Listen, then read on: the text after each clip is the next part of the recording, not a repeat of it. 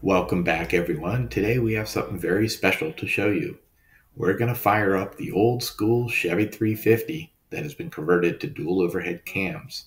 This was originally done in 1971 by Harvey Crane from Crane Cams.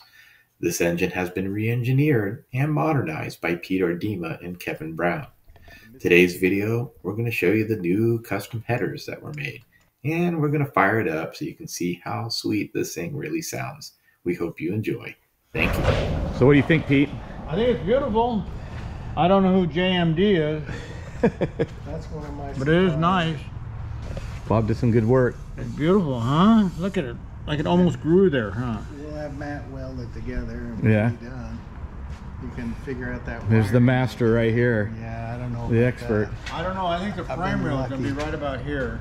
Yeah, we can notch the frame. So if you can heat it up and bend it in later. Have you seen some of the Engine Masters videos where they smash the tubes in and it doesn't seem to hurt it that much? Freiberger did that 100 years ago.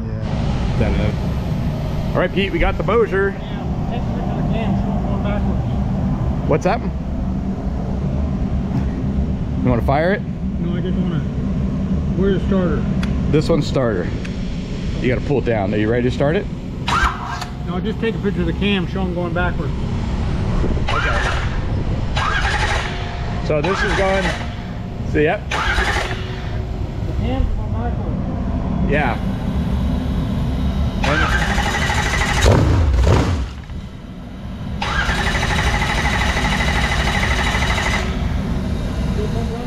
Yep.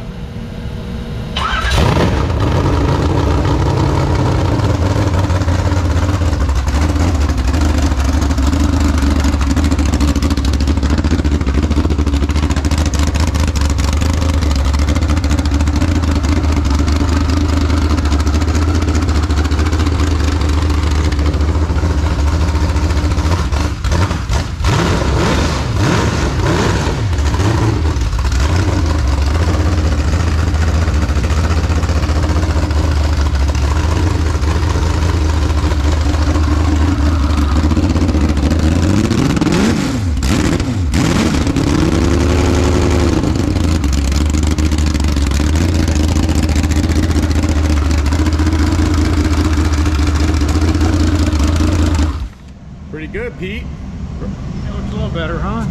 Sounds good. I noticed it's got a little bit of an oil leak right back here from I think it's retarded. Yeah, we never tuned it, but that's where it was leaking oil out of that little cam plug seal. Right here? Right here, yeah. Did you fix these? I did. I tightened all these up. This one was leaking really bad yesterday, this guy. And it doesn't appear to be leaking anymore. That fitting there, I replaced it. I couldn't find a blue one. So that's like a steel one. But whatever, the bevel was all smashed. Runs good. Sounds good. Yeah, it's never been tuned up yet.